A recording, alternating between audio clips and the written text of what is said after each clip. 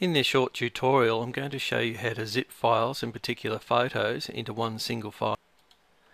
To start with, what we need to do is make a new folder, just a normal folder. So I'm going to right click here on my desktop, I'm going to go new and select new folder, and there's my new folder.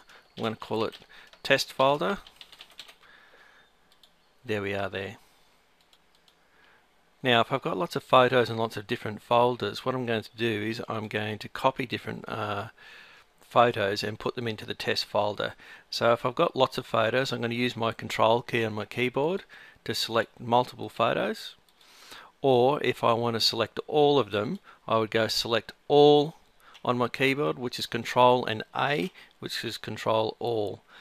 Or if I wanted to select a selection, I'd select the first one that we have here, and I'd use shift on my keyboard and click this one here, which would select all of them in between. So I'm going to go back and use my control key and select multiple photos. I'm now going to copy them.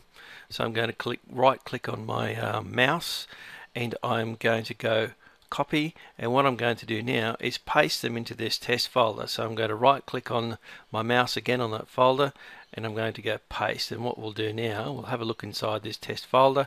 There we are, those photos have been pasted in there. Right, now I want to go and select some more photos from another folder. So here we go. Here I'm going to have a look in this folder here. I'm going to have a look at a thumbnail, so I can go and have a look, and I'm going to go and select these ones using control on my keyboard and clicking each photo I want. So let's go down here, and now I'm going to right click and I'm going to copy, and I'm going to now paste those into my test folder. So here we are, paste.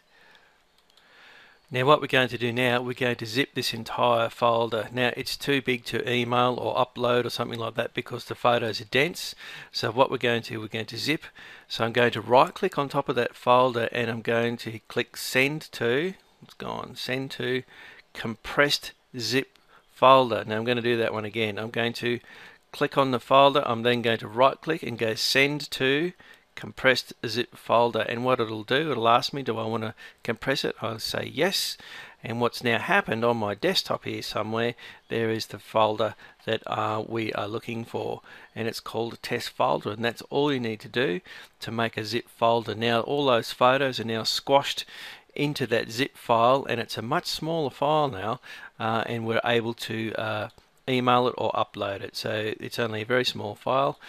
That's how you zip lots of files into a zip file.